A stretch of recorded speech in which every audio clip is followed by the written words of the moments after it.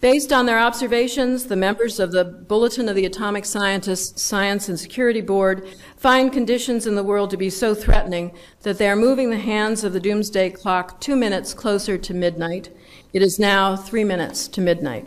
This year especially, the board feels a sense of great urgency. The probability of global catastrophe is really very high, and the actions needed to reduce the risks of disaster must be taken very soon. We can manage our technology or become victims of it. The choice is ours, and the clock is ticking. But as long as there are nuclear weapons in the world, really the most destructive and powerful technology in the world, as long as there are these weapons and they're poised, ready to use, as they are now, in minutes, we still need to warn the world about the dangers from these. And we need to warn the world about the dangerous choices we make on a number of technologies. We're seeing the earth-altering effects of climate change. Again, humans, our own technologies. And so you only have a finite amount of time before essentially emissions have to stop. And you can't taper down to zero overnight. So the urgency is simply that action has to happen soon, starting now, really. Hello! The Earth is in the intensive care unit. It is acutely sick. We are all now physicians to a dying planet. We have to stop sending $1.7 trillion on weapons and death.